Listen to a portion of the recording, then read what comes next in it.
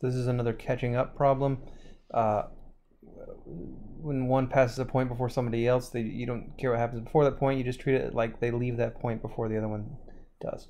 Okay, so Mary goes 50 miles an hour away from that point for a quarter of an hour, 15 minutes, and especially with distance problems, I'm going to put everything in terms of hours. 15 over 60, so 1/4 of an hour, so her distance is 12.5, okay? So now, Paul is at that point. We don't care what happens before, but now he's at that point. She's 12.5 miles away from it, and he's catching up at 10 miles an hour, because she's still going 50. Maybe he's going 60, so he's going 10 miles an hour faster, and he needs to close the gap of 12.5 between them, closing at 10 miles an hour. So that is 1.25 hours, or 1 hour and 15 minutes. This 2 hours is not important. It's on the highway for at least 2 hours. That's just white noise. It means they're on there long enough to catch up, and this means just use these speeds. They maintain those speeds, so just use those as their rates.